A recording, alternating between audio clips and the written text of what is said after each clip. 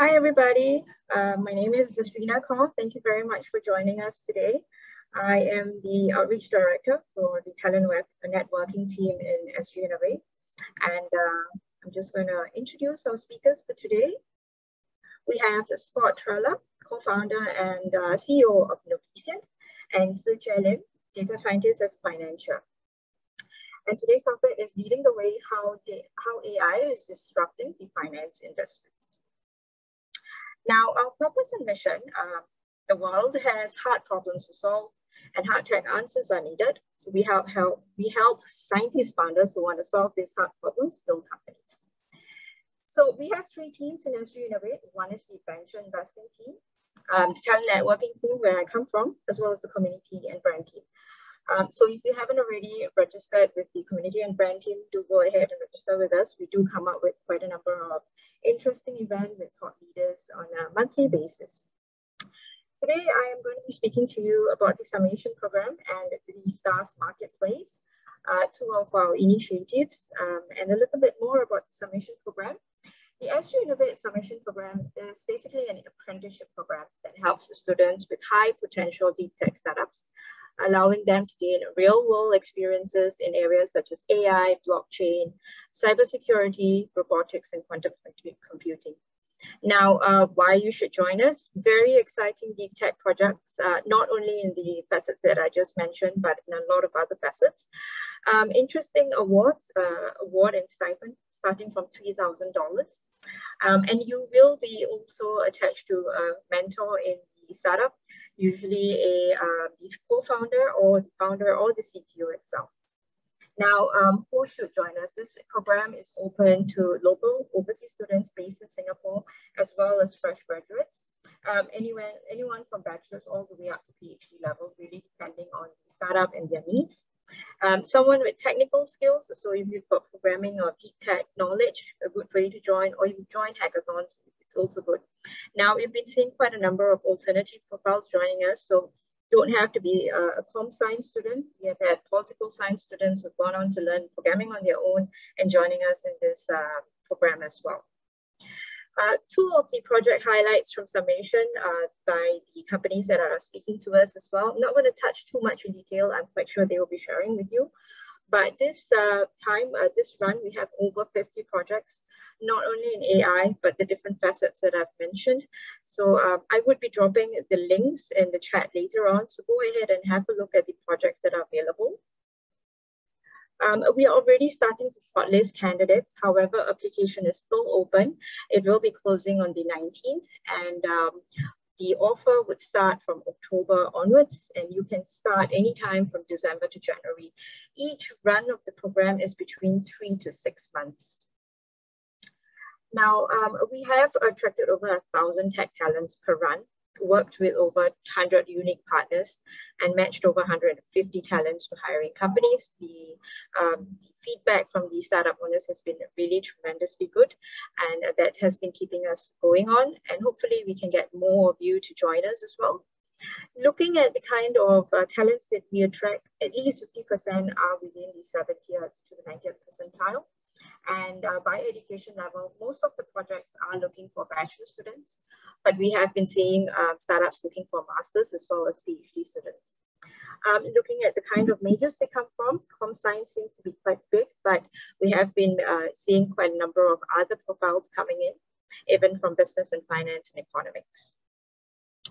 Another initiative, if you are an alumni joining us and the Summation program might not be very suitable, we do have a SaaS marketplace, a very new initiative of ours, which we have over 300 opportunities, full-time roles, as well as internships, as well as non-tech roles within deep tech startups. So again, I will be dropping the link. Go ahead and have a look. Even if you're not looking for a job, I think it's good just to see what's out in the market as well. These are just some of our portfolio companies. So if you want to find out a little bit more of the interesting technologies that they're currently working on, these companies, you can also find them on our website. So I encourage you to go and have a look at our website to find out more about these interesting deep tech startups. I will be around, so if you have any questions, do feel free to direct them to me.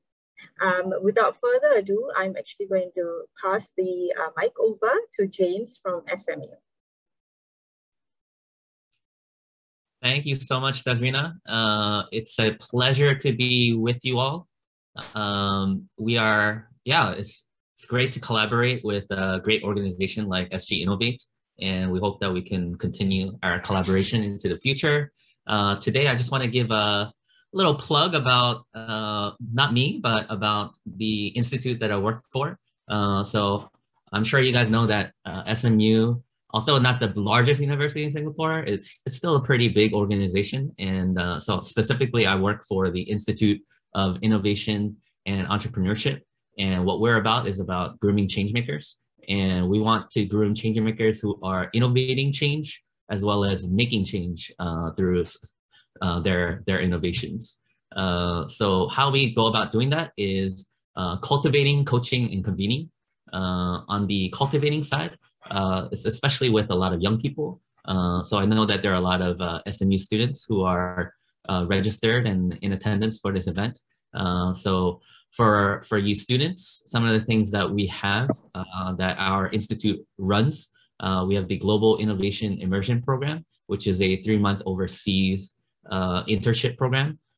We have something called Protege Ventures, which is a student-run venture capital firm. It's actually incorporated. So you're actually investing real money into real companies. I thought I saw a link or a mention about Hypotenuse. So actually Hypotenuse is a company that Protege invested in recently before Hypotenuse was, they invested before Hypotenuse got accepted into the Y Combinator accelerator program, which is a really prestigious one. So good on the Protege managers for betting on them. And also at IE, we do actually have a number of student clubs that are under our advisement. On the coaching side, we actually run a 9-month, 4 months intensive incubation program at SMU, which is industry agnostic and equity free. So we're not taking a piece of your pie like some incubators. I won't mention who. And then we also have a commercialization program, which helps some of our faculty or staff to monetize some of their ideas. And we're also a big convening space. So my virtual background is a lovely space within the SMU Connection building, which was actually supposed to be the event space for this event before we need to switch to virtual.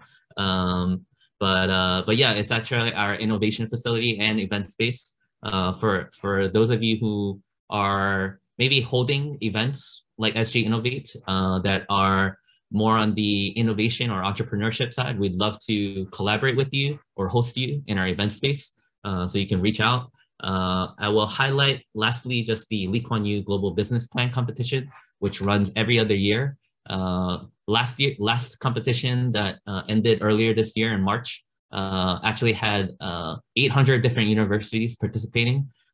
It's a huge competition with lots of prizes. Moving on, just want to spotlight GII or Global Innovation Immersion again. We're actually going to have a lot of information sessions or different ways for you guys to find out more about the program itself. I'll also drop a link in the chat box a little bit later so that you guys can find out more about it. This is just a little kind of highlight about the 6 different student clubs that are under our advisement specifically. Some of these students may already be part of these clubs, given that we advertise heavily on through the clubs for this event. And yeah, and that's me, and that's my email address. That's how you guys can get in touch with me if you like. Thank you for your patience, and glad you guys are in attendance. I'm gonna hand over the time to, for our next speaker. Thank you. Take it away, Scott. Thank you. Let me share my screen. Thanks, James. I teach some graduate classes at SMU, and And I'm also interested in your sort of initiatives around change makers, because that's fundamentally what we're trying to do. Let me quickly introduce myself, what we're doing, and then the project that is the topic for the SGInnovate Summation program. So my name is Scott Treloar. I have lots of education, engineering, MBA, quant finance, even a PhD in finance at one point. I'm the founder of Noviscient. I've worked in investment banks and investment managers for a long time, a couple of decades. Sell side, so that's sell side and buy side.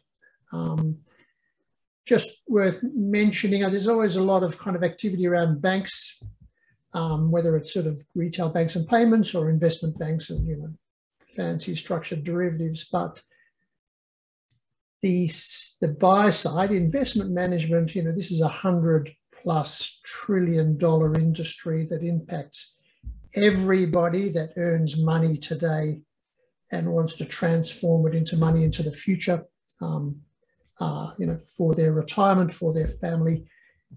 It's a massive industry, hugely important. We think it's operating extremely poorly and we sort of want to fix it. So sort of what's unusual about me is I'm just, I guess, genetically a sort of disruptor. I can exist in big firms for 2, 3, 5, 8 years, but then eventually I'll kind of look at it and go, this is just not working the way it should be working.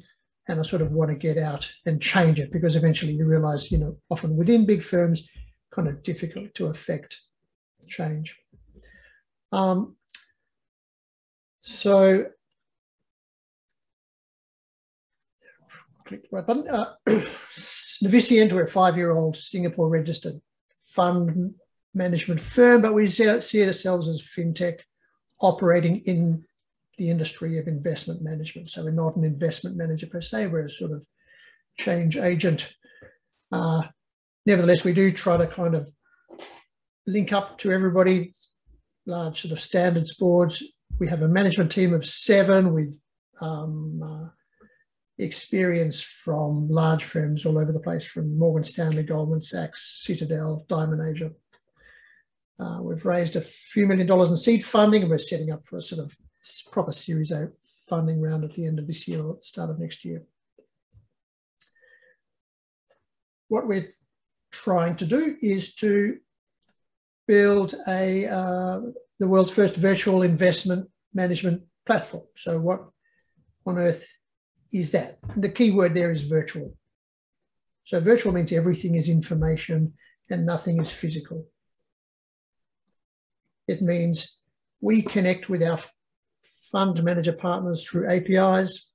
We're building an ecosystem of service providers, administrators that we connect with digitally. We interact with our customers, essentially our investors, through portals and mobile apps. So what we're trying to do is digitize this industry to enable it to be sort of instant, low cost and frictionless. One way to think about it is we are data-centric, not document-centric. So all our information sits in databases, not in PDFs. What does that kind of really mean? It means this. If I want to use a piece of information, say around a fee for a product, it's in a database, I can get access to it instantaneously. If I'm in a more traditional funds management firm, I'll ask somebody, they'll say, I'll just check my emails, can't find it in their emails, they'll call somebody will look into their emails, but 2 days later, the answer will come back. So this sort of ability to operate instant versus 2 days, because the information is sort of collected and virtual and available. So this is where we're sort of heading. This is where we want to head. Where is the industry currently? It's still operating. So investment management is still broadly in the 20th century. That means PDFs and paper documents and spreadsheets and manual processes, essentially a very long and complex value chain between the investor and where the investor wants their money to go. So in this kind of little picture, which has been sort of adapted,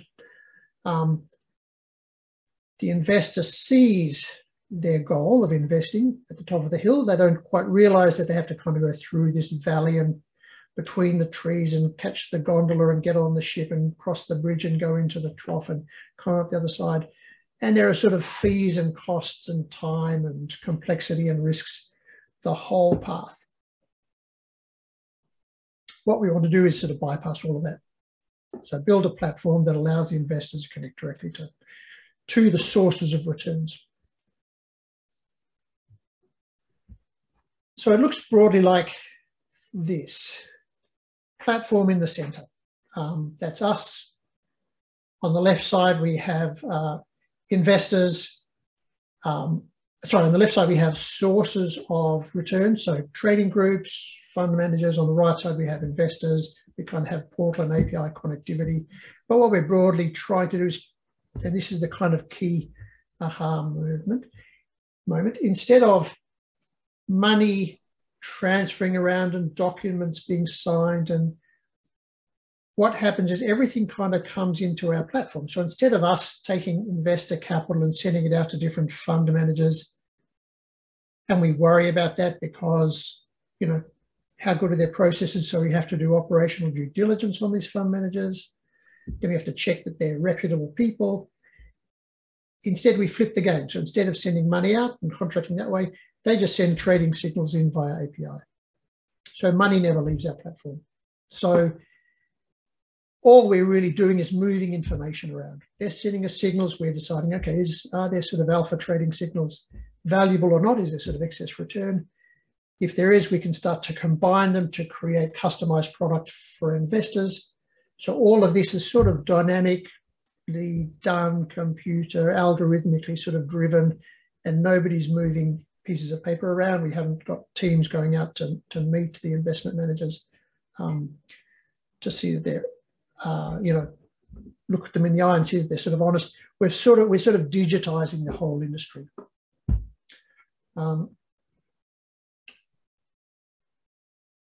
Three phases to do this. First phase is infrastructure, second phase is digitizing the processes, and the third phase is the topic of this project, which is this sort of intelligent automation. The infrastructure is broadly done. We've spent the last 4.5 years sort of building it. So we have, you know, cloud-based infrastructure, processes on airflow, sort of operating on scheduled and triggered basis. We have API connectivity to different fund managers. We're connecting to managers in Europe, US, here in Asia. We have investors. We've got the first fund. So we are one of the sort of variable capital company structure recipients under the MAS for our first pure alpha fund. So the infrastructure of connecting exists and it's operating. It can always improve, and we always sort of work on building a better engagement with our investors, but that exists. The second, even harder part is now starting to digitize our operating model, which means we document every process, the inputs, the outputs, who's responsible, is it manual or automatic, where do the fields that process use link to other processes. So you know, for example, if I want to change one process, I want to see how it's connected to other processes so I don't sort of break everything. And you know, really from end to end, from, you know, first contact with investors to our fund manager partners to bringing on a new service provider, the whole thing is progressively being documented. And then behind that documentation is the software development. So if we think about now what is happening, we have very clear business processes linked to our software that runs the process. And if I want to change any part, it's very easy for us, and the software almost easily follows. If we haven't got this clarity, and I want to change something in business, because everything is always changing on the sort of business side, I really don't know how it connects to everything. And what I find is I change something and then errors propagate through and it becomes. So where we're trying to get to is a very dynamic way of digitally operating.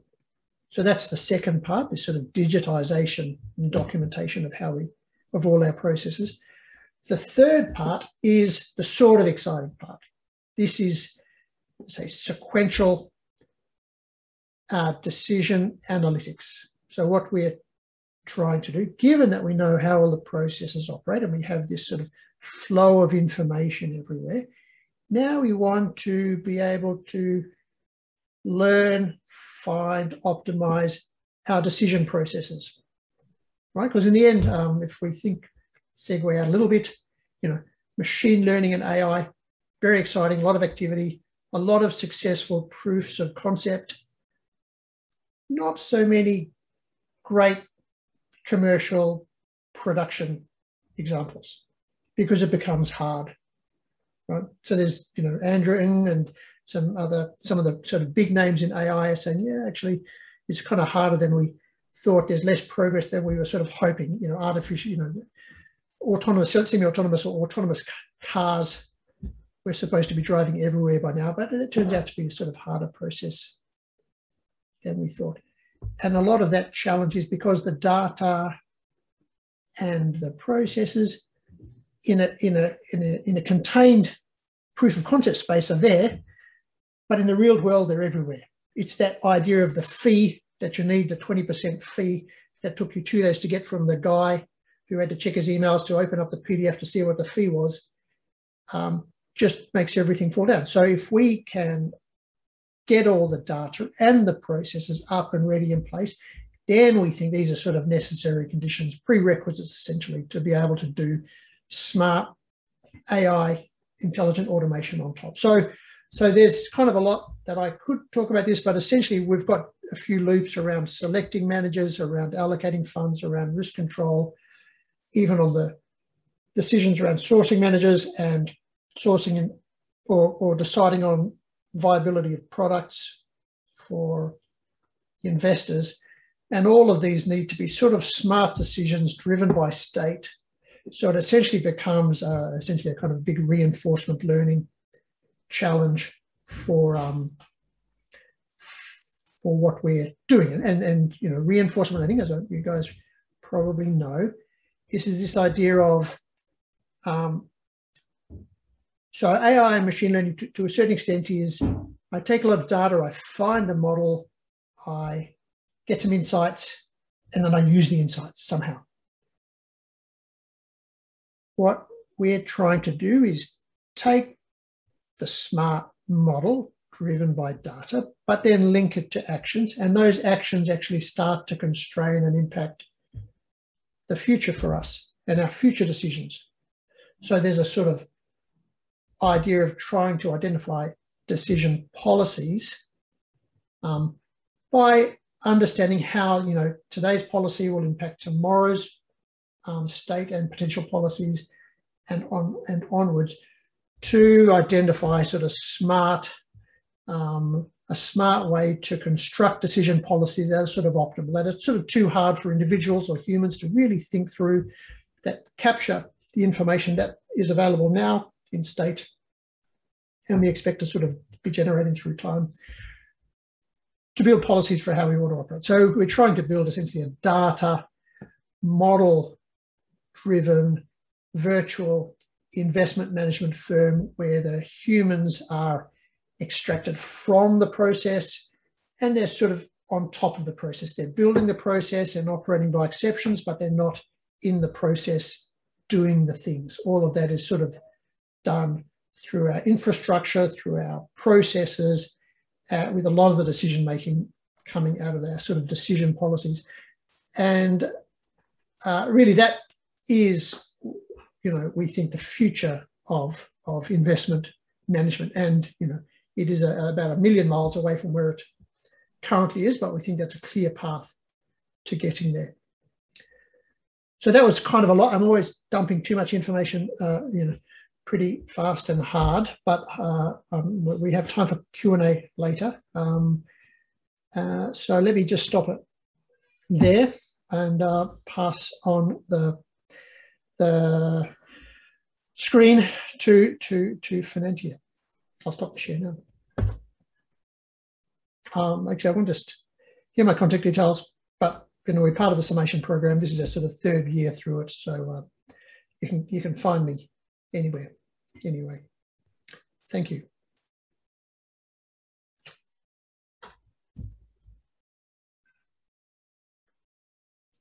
Sujay, you might as well start. Yeah. Yep. Thanks, Scott. Just give me a moment. I'll share my screen.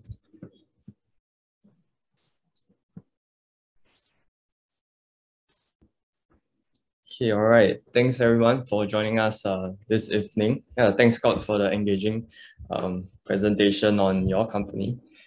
Right, so I'm Sitie. I'm basically the data scientist at Finantier, and I'm leading the data team in Finantier, building basically better financial services for the unbanked and underbanked population in, I would say, the emerging markets in Southeast Asia.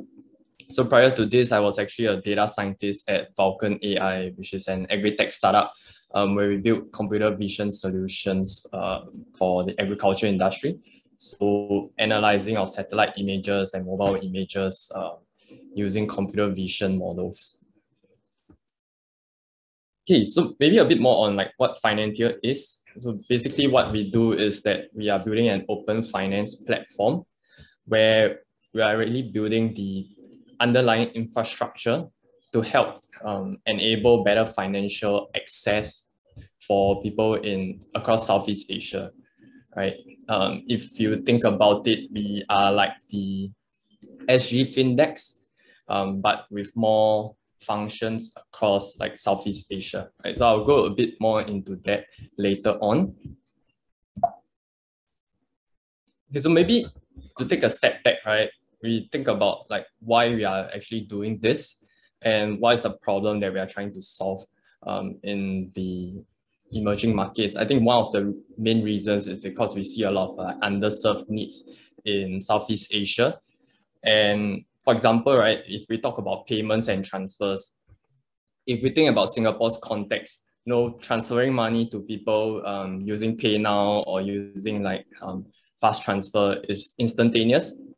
And it's also free, right? But in countries like Indonesia, you actually have to pay to actually make transfers.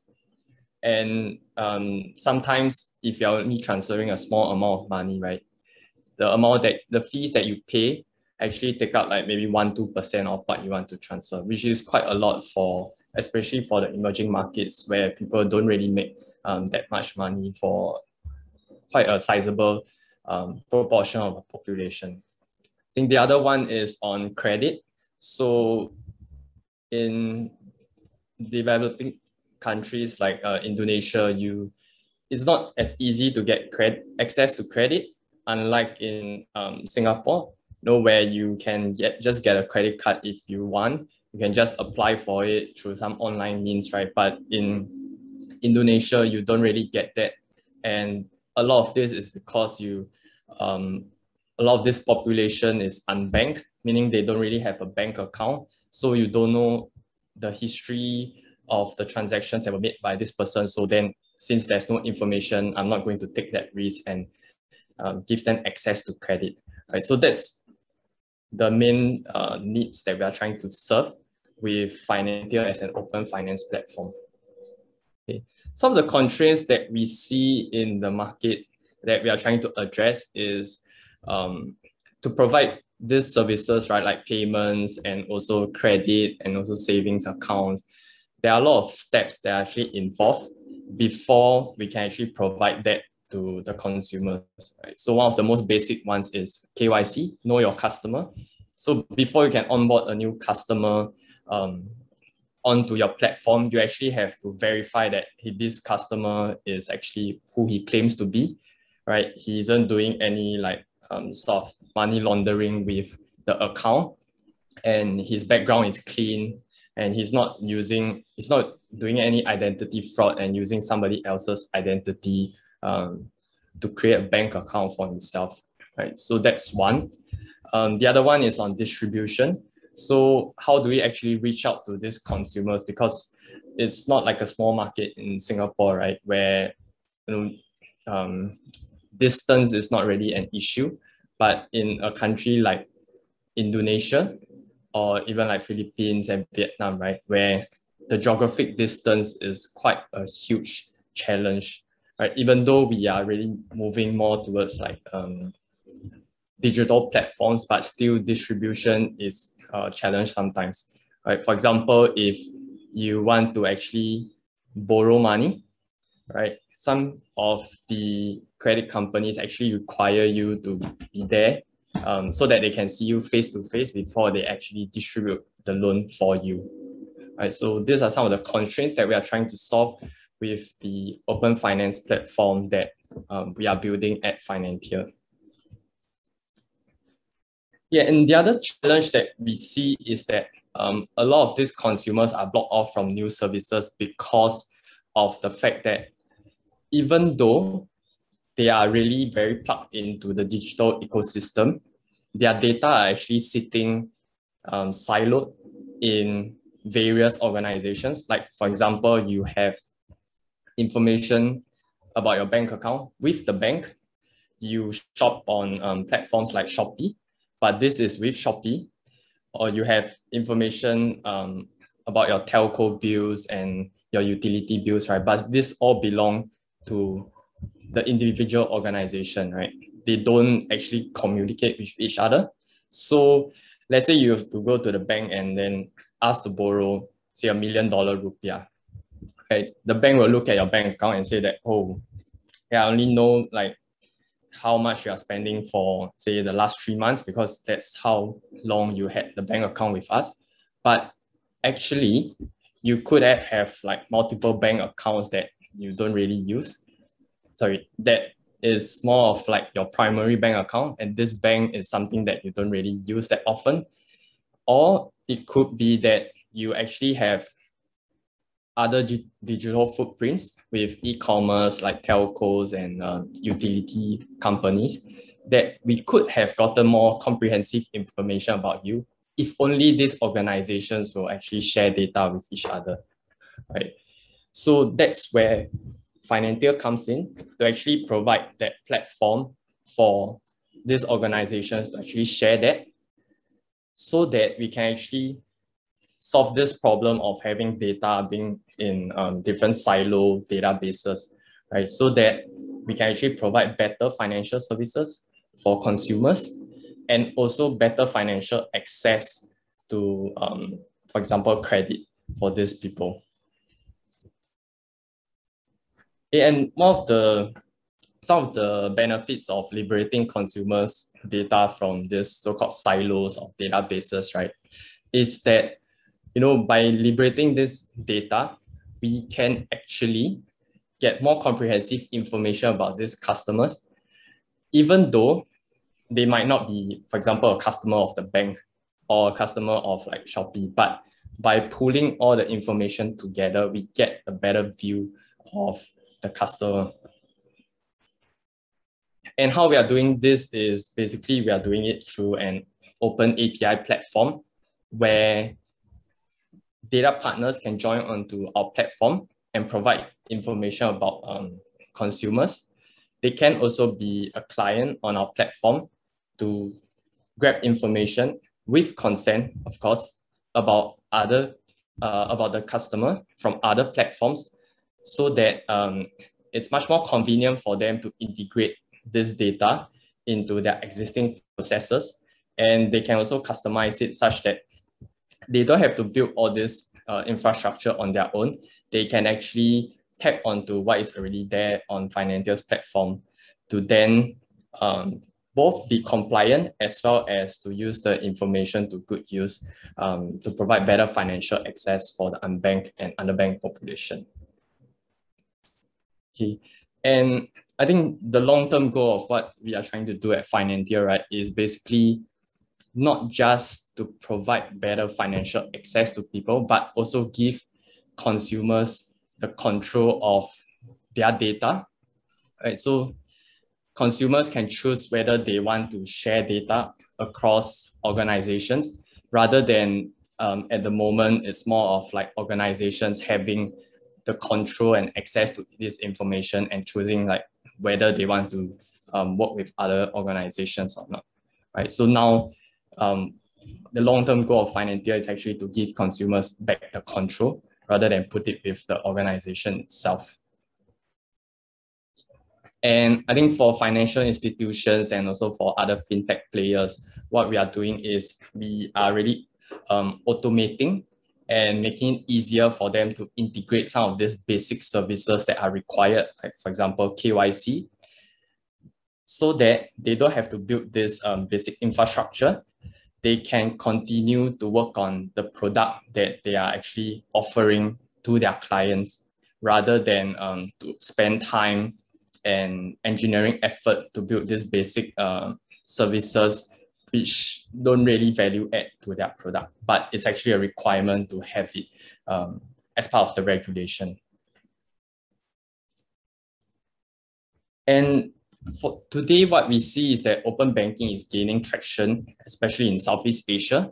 I mean, in Singapore, we have the SGInnovate, where, you know, in the past, if you have 5 different bank accounts, you need to create a spreadsheet and then pull data from each of these bank accounts so that you know overall what's your portfolio size, right? But with SGInnovate today, what you can do is simply by authorizing SGInnovate and using your MyInfo to do it, you can actually, on a single platform, know how much money you have in all 5 of your bank accounts, right? So that's something that we are trying to do with Finantier.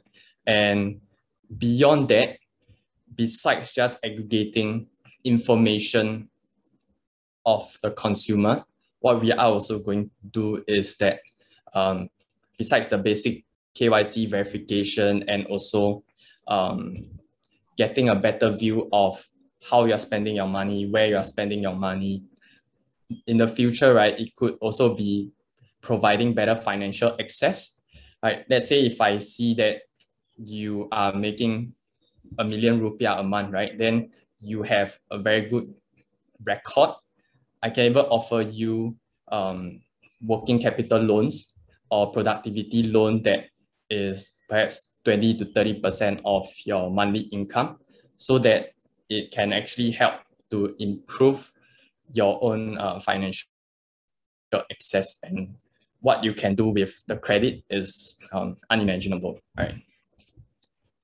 In Indonesia itself, we also see a payment infrastructure like BI Fast, and in Philippines also they are actually adopting so-called open finance framework to actually do more of like open banking in Southeast Asia. So we actually do see this whole movement of open banking and open finance in particular gaining more traction across like in this region or in this part of the world. And maybe just to share a bit about the project that you guys will be working on if you were to join us, is that I think maybe to call it a project is sort of like an understatement, because what we are really building is more of like a data product. So you will be involved with building of the innovative credit scoring from end to end, meaning from sourcing of the data to improve the existing model to then deploying this model for our clients to actually use it, right? So a lot of times when you work on project, it's more of like, okay, I use data science to build some, to improve the existing model, but you don't really get to experience the whole end-to-end process, which is from data sourcing to building the model to deploying it, and then to actually see your customer use it and give you feedback on how it's actually working. But at Finantier, you will be able to experience all that. Okay, and I think, yeah, so here is our website. And also, if you have any questions that you'd like to ask, you can also drop me an email.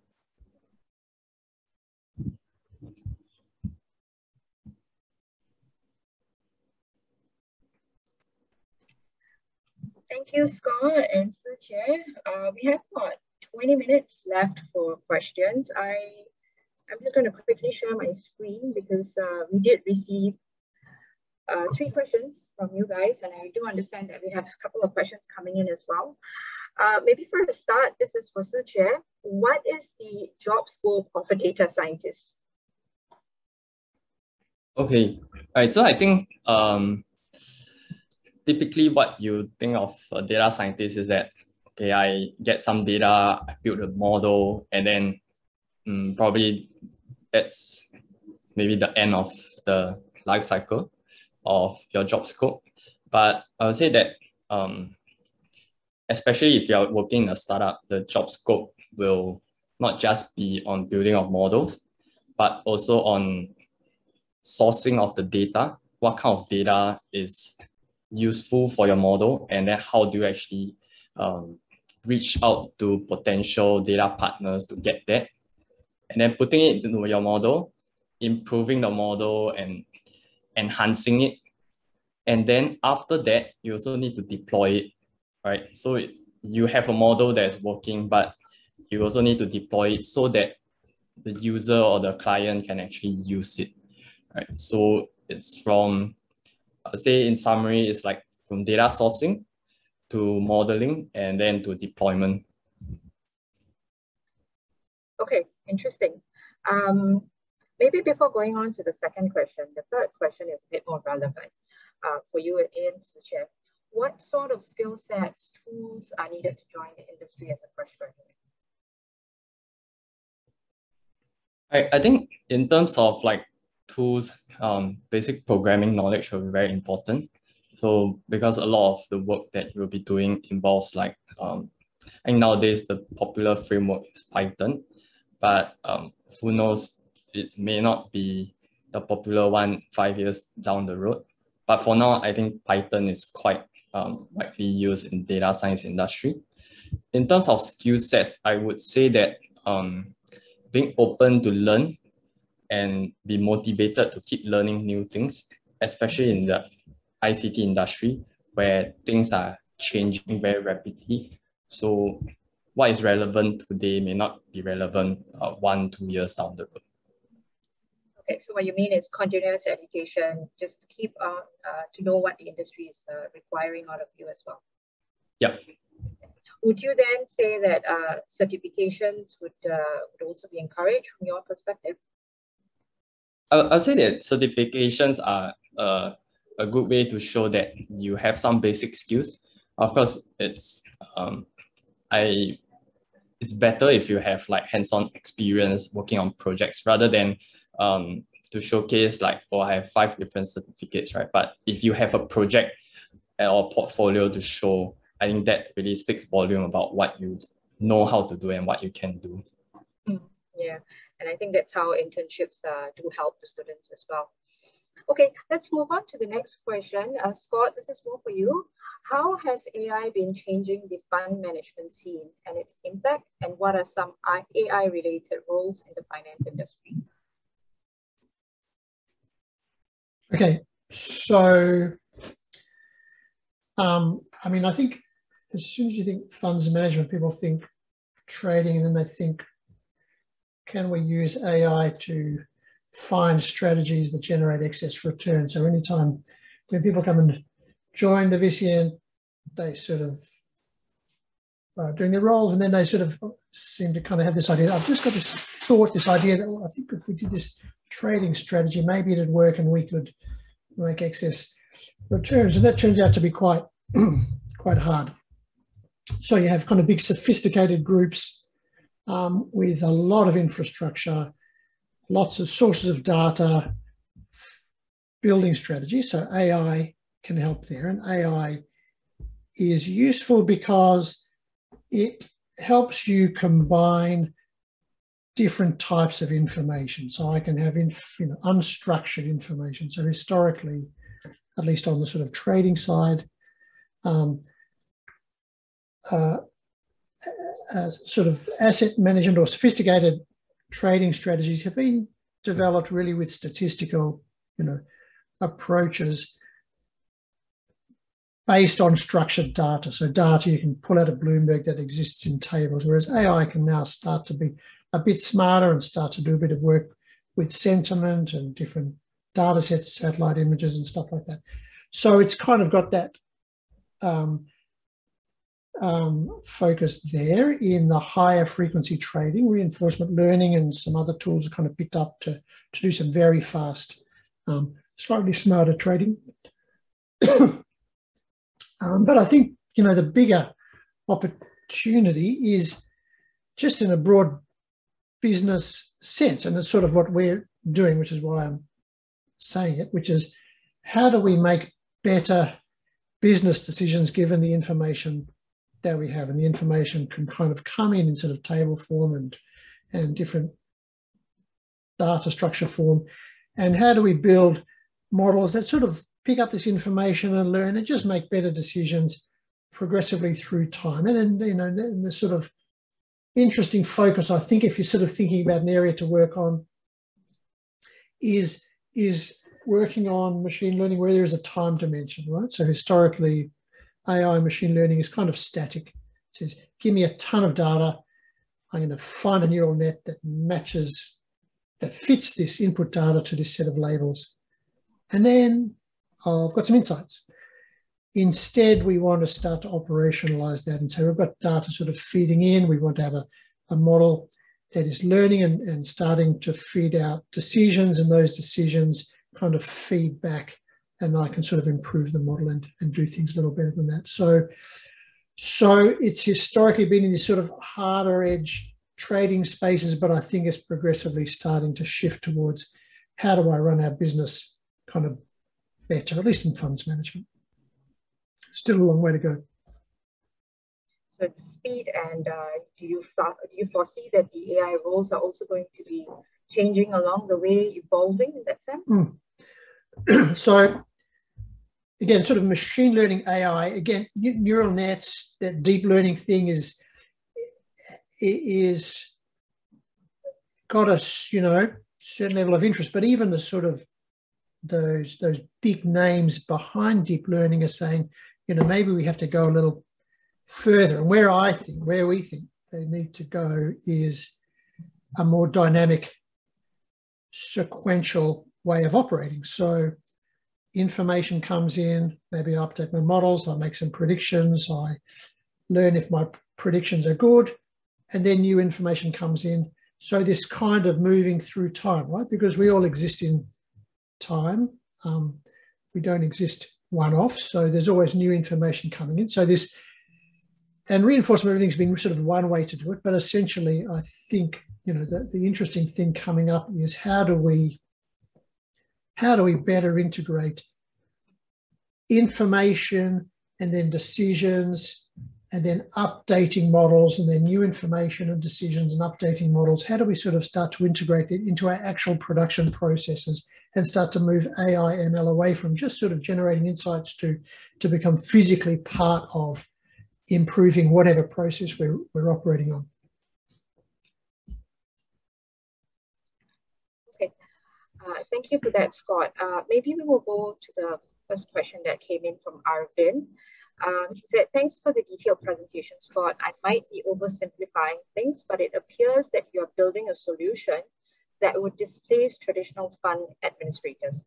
How far have you gotten in teaching the platform to manage the process of different fund management product classes? So we want to bypass kind of both of those a little bit. Administrators, we're fine. They're partners. We can work with them. If they have a solution, that's fine. What we are really trying to bypass is most of the funds management industry, which is a lot of marketing and distribution. So investors kind of have to trek through it to figure out where they should put their money. What we want to see is really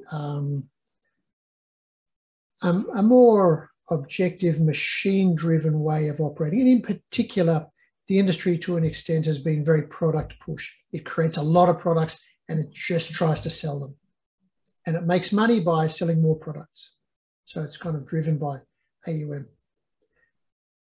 What investors need is not products. What investors need are solutions. They have future consumption targets, wealth goals, things that they need to have happen in their lives. And you need to interact with people to understand their needs and to dynamically construct solutions that meet their needs. They don't really need another product sold. They need a solution that fits what they require. The industry is all about selling products. So by bringing things online and having information streams feed in, it gives us the ability to select, allocate, and dynamically create and customize solutions. So we're trying to shift from a sort of product push to a solution-driven industry. And because it's technology, it's not a solution only for pension funds with 100 billion. It's a solution at increasingly granular scale. Right? Why can't we provide customized solutions for somebody with $1,000 instead of $10 billion? So we'll work with partners like administrators. It's really the marketing and sort of fund houses that we're looking to sort of bypass. So to simplify things, I would say, you're not displacing traditional fund administrators, but rather you are helping them in their role. So technology is coming in to help them, right? Next question again for you, Scott. What is the next strategy for growth for Noviscient? So we're focused on emerging managers, hedge funds to generate sort of alpha solutions for investors. But now we'll start to extend to sort of a broader set of products, long-only products, factor products, essentially to be able to fully span, in other words, create solutions for the full set of needs for investors rather than just a sort of alpha or sort of excess return need that we've started with. So we've started with the hardest part, but the next step is to broaden the sort of input streams to allow us to give a broader set of customized solutions for investors. Okay, thank you, Scott. Let's move on to Suche. Hi, it's coming from Errol. Hi, Suche. Apart from credit scoring, what kind of problem in Finantier that you think data science can solve, and are you planning to do that in the near future? Yeah, so I think besides credit scoring, right, we are also building data products for things like income verification. How do we ensure that the income specified by a consumer is what it claims to be? And also, besides that, we are also looking at how do we classify risk of the consumer beyond just like a credit score, but also a more detailed breakdown of different areas of the consumer's behavior, right? From financial data to non-financial data to data sources like telco, utilities, so that we can have a more comprehensive view of the consumer rather than just looking at the consumer as a credit score, right? If you get a credit score of 800, what does it really mean, right? It's an easy way to summarize your credit worthiness, but is this really the true picture of how credit worthy you are? Okay, we do have some questions coming in about the program, so I'll leave it to one of my colleagues to answer about the Summation program. They will reply you directly. I'm a bit worried about time. We're left with 5 minutes. So we'll go on to the question by Fergus. I'll be directed to Suche. In using AI to drive decisions for financial inclusion, how do you ensure bias is removed from the models? So I think especially for financial related models, right, it's important for us to have the ability to actually dissect what is predicted by the model and not just take it as it is. So whenever we have any credit scoring, we want to know what are the factors or what are the features that are actually contributing to a high or low credit score, and whether we can actually explain that, whether it makes logical sense for us even as a human, right?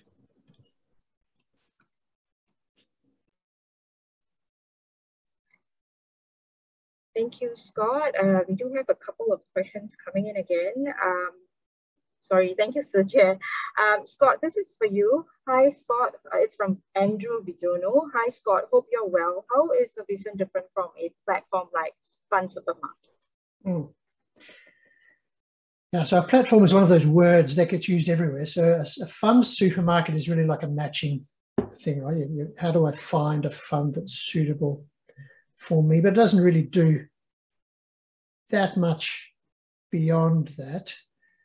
We are transforming how the industry operates. So it's no longer help me find the fund and then I still have to do everything that is the same. We're trying to build a sort of seamless end-to-end solution so investors can kind of come in and get a customized solution that they need.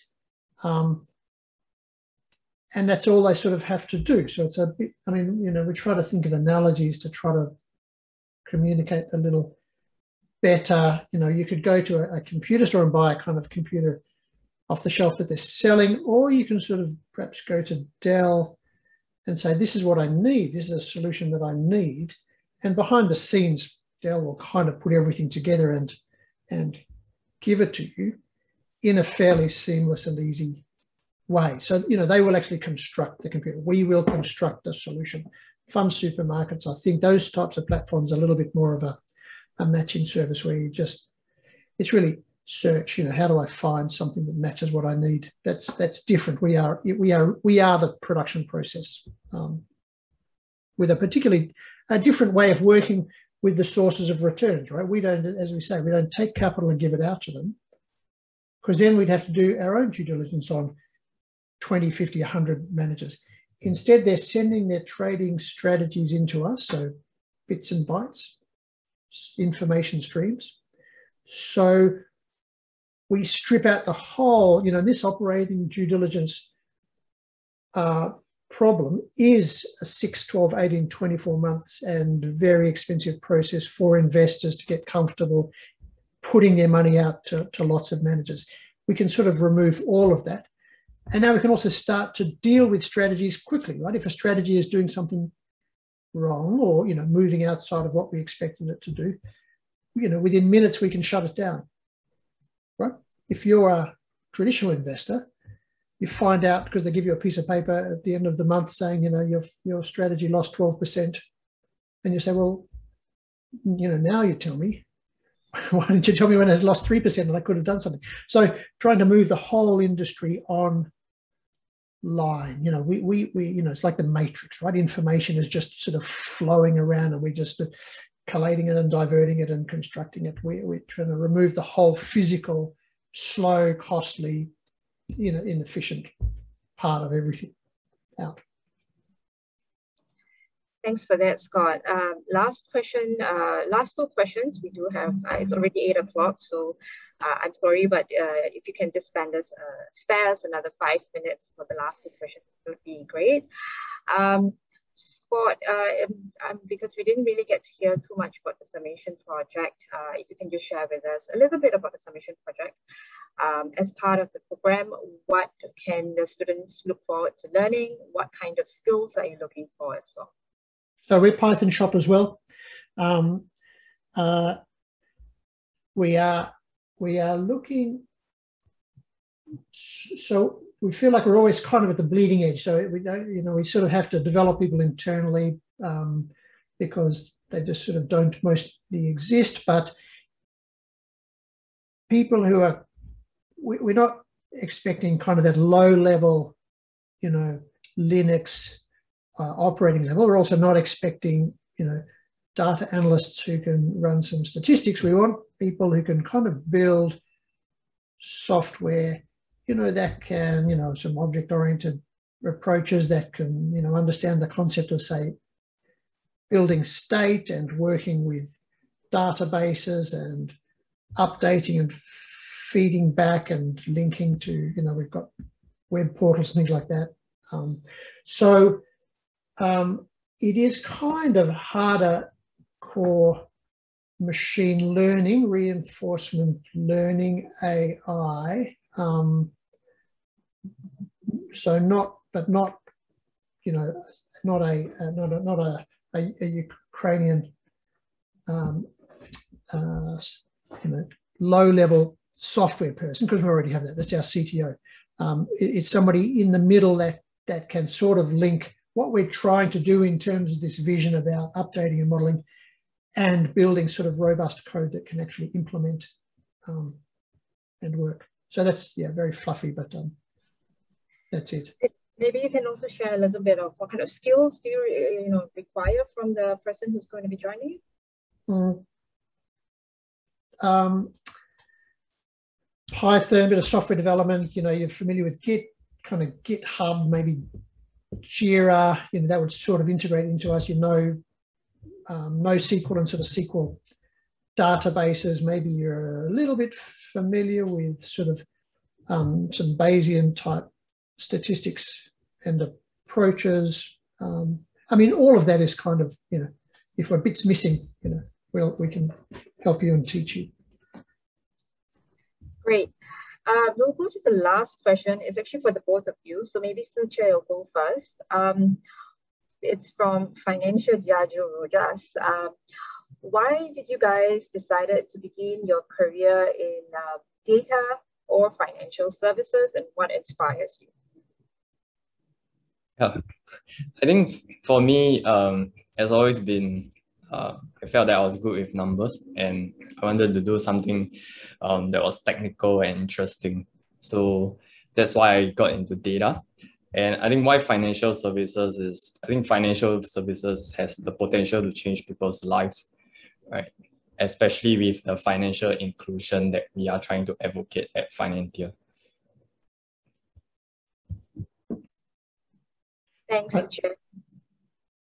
And yeah, so kind of technical, data-driven, you know, sort of solutions should be sort of computational, algorithmic, rather than remove humans. So it's kind of natural way of thinking, kind of skepticism about human decision-making. You know, good in some areas, often not good in many areas. And financial services, I just sort of got into that, right? Sort of post-MBA, ended up in a bank. But the more, you know, so investment banking, that was kind of dysfunctional place because it is. But then one of my professors said, listen, the problem is not so much there. The problem is on the buy side, where, you know, everybody has an enormous amount of money exposed to very inefficient and suboptimal processes. And I guess it suggests sort of credit as well as lending, as well as sort of investing. And even worse, particularly in funds management, it is an industry that almost disregards the customer. The customer is a resource. How do I get fees from my customer? Not how do I really deliver performance for my customer? It is just an industry crying out for some fundamental change. And so that's me. I'm the change agent. Wish you all the luck, Scott. I'm sure you are going to be a change agent. We have come to the end of the program. Once again, I want to thank Scott and Sucha, as well as James, for this collaboration. Thank you very much for your time, and good luck with both of your organizations as well. Thank you. Thank you, Rina. Thank you.